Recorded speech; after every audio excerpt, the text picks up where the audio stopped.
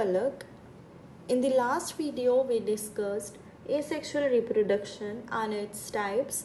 Today we will be discussing sexual reproduction basics.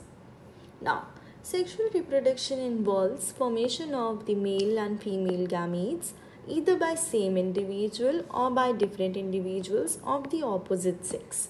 These gametes fuse to form the zygote, which further develops to form the new organism.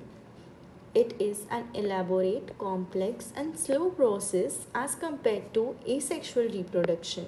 Because of the fusion of male and female gametes, sexual reproduction results in offspring that are not identical to the parents or amongst themselves.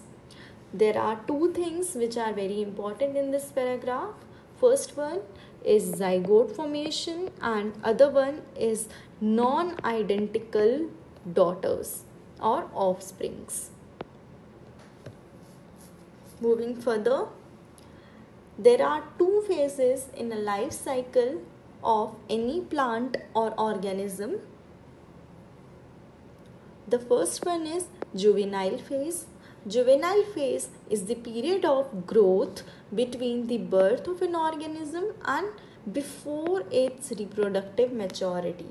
That means in this phase only and only growth of organism takes place.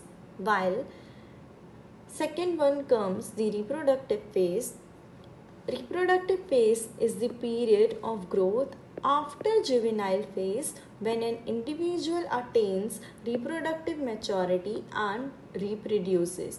Here reproduction plus growth both will take place, and here only and only growth will take place.